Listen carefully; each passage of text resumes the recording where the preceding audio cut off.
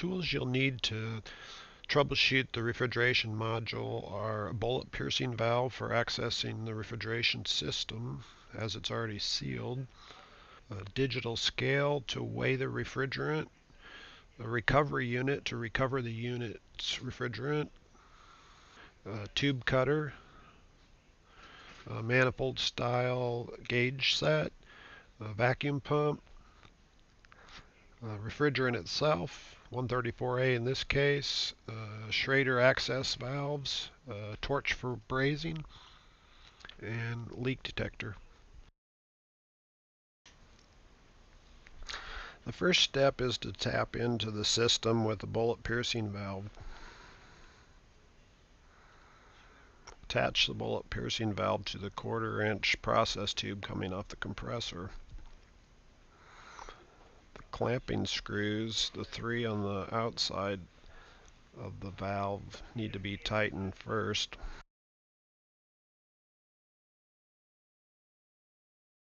Be sure the center screw, which is a needle that punches a hole in the tube, is backed out before you start. There are different inserts that come with the taps. All of our units have 1/4-inch process tubes, so to be sure to use the 1/4-inch tube insert in your clamp. Once you have it securely fastened to the tube, we'll be ready to connect our hose and actually screw the center screw in to punch a hole in the process tube. Connect low side hose from gauges, which is usually blue colored, with the blue hose. Be sure gauges are turned off. They don't need to be on to read pressure of the hoses. Now run center screw to pierce the tube, and when you unscrew it, you should see pressure on the gauge go up if there's any gas in the system. If the pressure doesn't go up, indicating no gas on the low side, we'll need to install a bullet piercing valve on the high side to see if any gas is on that side, which would indicate a restriction. Since there is gas in this system, we'll turn on the compressor and see if it's pumping. If the compressor is working properly, it will pull the pressure down to 20 to 40 psi, depending on the temperature of the system. If the pressure doesn't come down and even rises slowly, the compressor has a mechanical fault and needs to be replaced.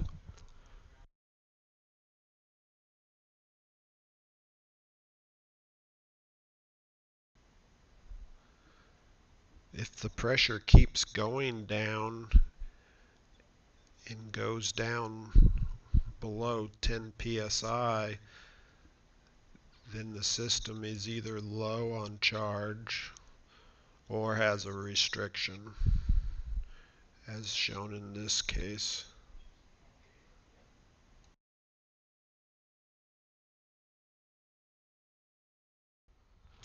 Now we will pump the refrigerant out of the system and into our recovery tank so we can weigh it.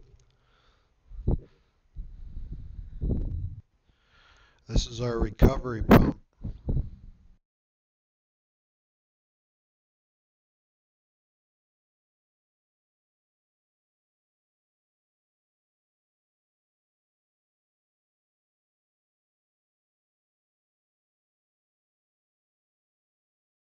Take the inlet hose and connect it to the bullet piercing valve. You will need to shut the bullet piercing valve off and detach the gauge hose first.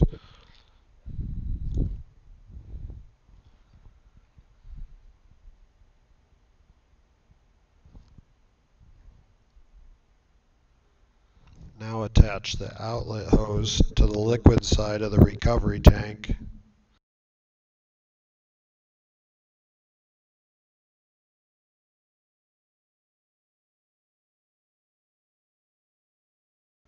And open the recovery tank valve.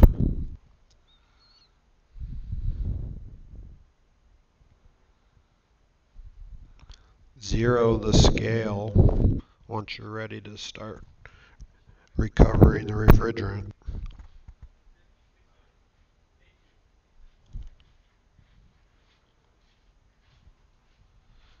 Now open the bullet piercing valve.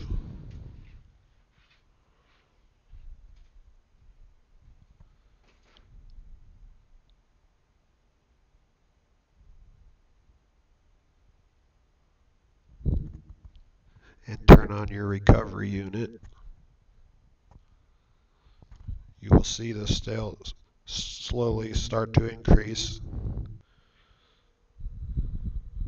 This could take 15 minutes or so. You can watch the low side gauge on the recovery pump. Once it gets below zero, you know it's recovered all the refrigerant.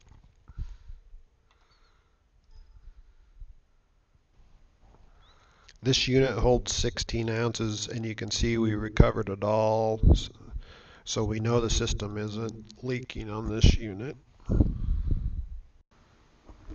Now that we've recovered all the gas, we'll remove the bullet piercing valve, which is just temporary valve, and weld on permanent Schrader valves. There may be a little puff of gas when you open them to take them off.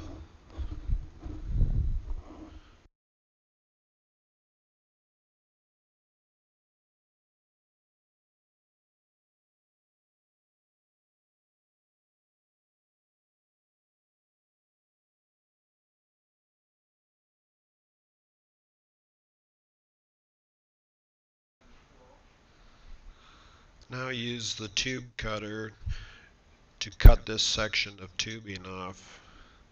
Tighten till your wheel touches the copper, then give it another half turn and rotate tube cutter around 3 or 4 times and tighten it another half turn. Keep doing this until you cut the tube off. Take your time, you don't want to break your blade. Now do the same to the high side process tube.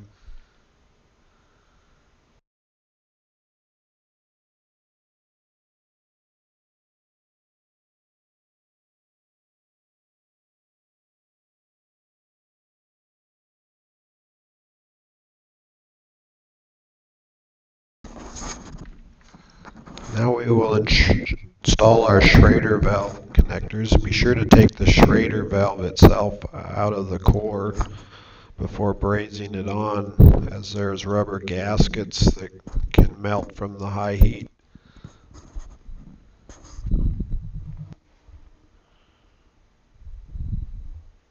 Now we'll braze them on. You can tell when it's ready to add filler rod by the color of the torch flame. It will turn from blue to green on copper tubes. Don't overheat the tubes by pulling torch back as they start to get red, and keep your torch flame moving. Don't stay in one spot. You want to heat the area you want the filler material to flow to. It's a good idea to use a mirror to look at your welds all the way around to be sure you got it completely welded.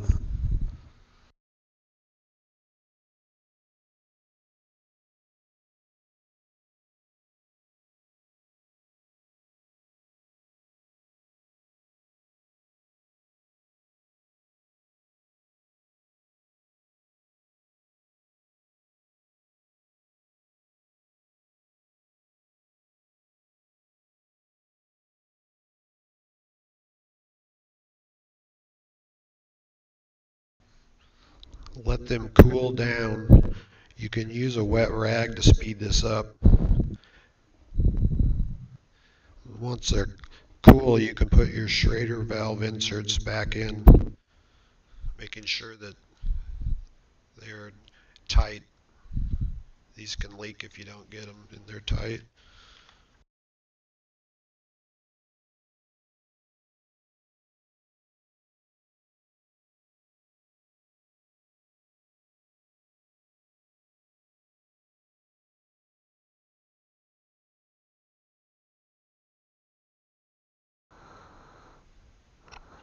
Now we'll connect our system to the vacuum pump to pump all the condensables out of the system. We'll connect the low side gauge to the process tube on the compressor. The high side hose to the process tube going to the condenser coil. And the center hose will connect to the vacuum pump itself.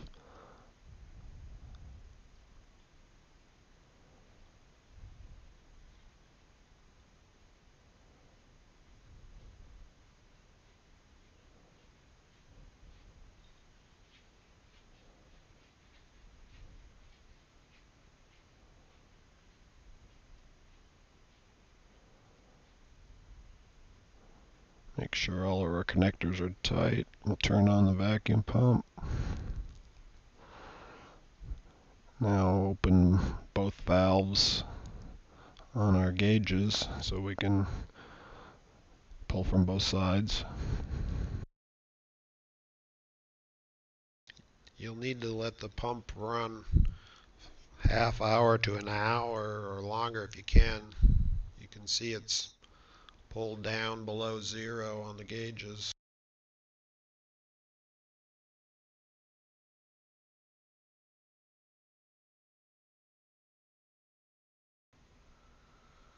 After a half hour or so, we're ready to disconnect. First you shut off both gauges, turn off your vacuum pump, and disconnect the center hose.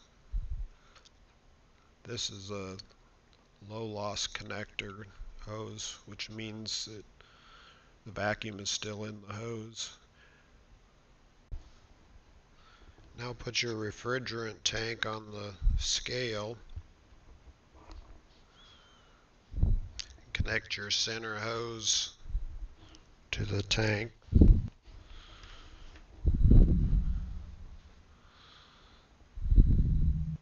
And open your tank and zero your scale again.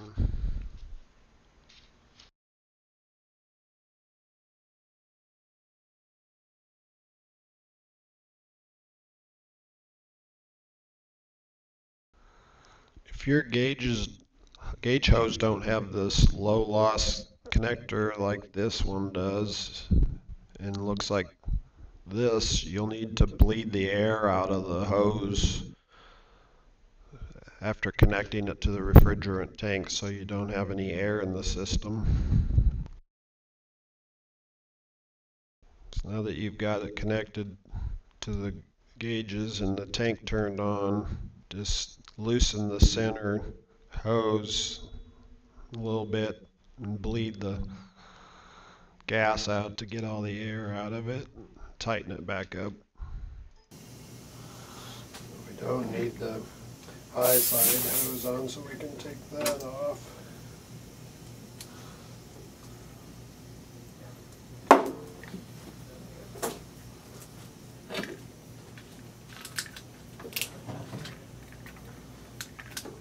I just used that high side to help vacuum it out.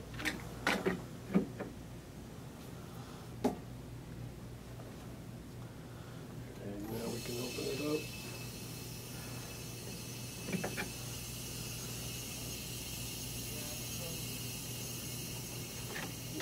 See it going in.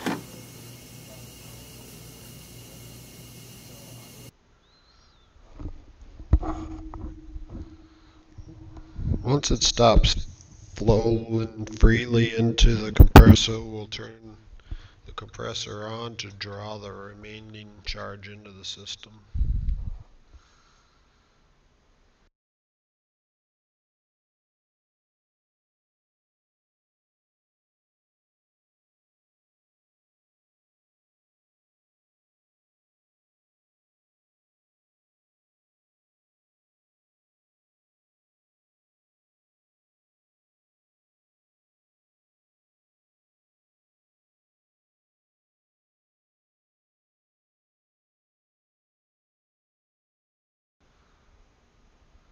We'll shut the gauges off when the scale reaches 16 ounces, slightly before then. Now we have a full charge.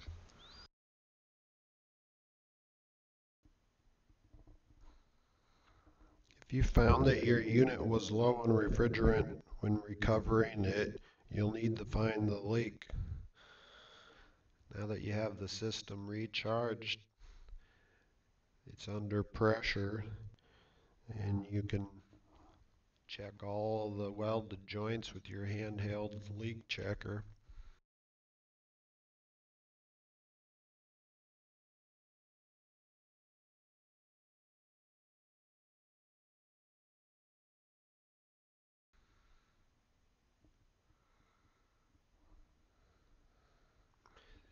Look for signs of oil. This will help you to determine leak location. And once you find the leak, you need to recover all the refrigerant again and take the Schrader valves out and repair the leak. Then put the Schrader valves back in and vacuum it down and recharge it with refrigerant.